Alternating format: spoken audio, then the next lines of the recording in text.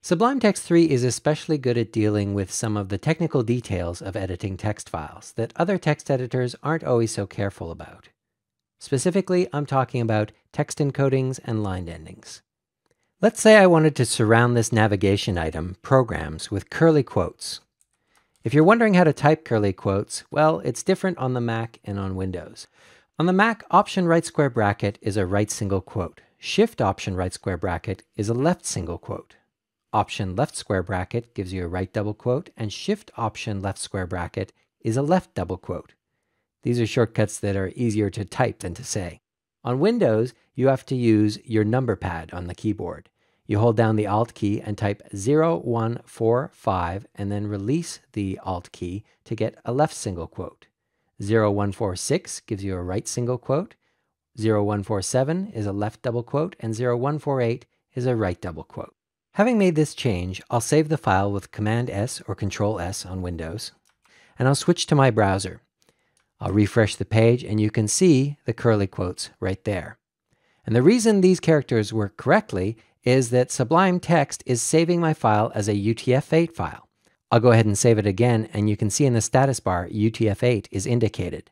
And this matches the encoding that we're telling the browser in our meta charset tag. But let's say a collaborator of mine has made a mistake. I'll simulate this with Save with Encoding and choose Windows 1252. Down in the status bar, you can see this new encoding is what's been used to save the file. And if I switch to my browser again and refresh the page, you can see I have invalid characters. Here's how you fix a text encoding problem like this in Sublime Text. First, I need to reopen the file with the right text encoding. If I just close the file and reopen it, Sublime Text sees those curly quotes and uses that to detect that this is a Windows 1252 file.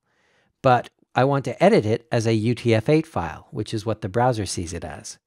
I'll just choose File, Reopen with Encoding, UTF-8, and there you go. You can see my curly quotes are now displayed as question marks because they're invalid characters. Now that I'm editing the file in the right encoding, I can delete these invalid characters and replace them with the curly quotes I want. I'll save my changes in UTF-8 once again, and now my browser displays the characters correctly.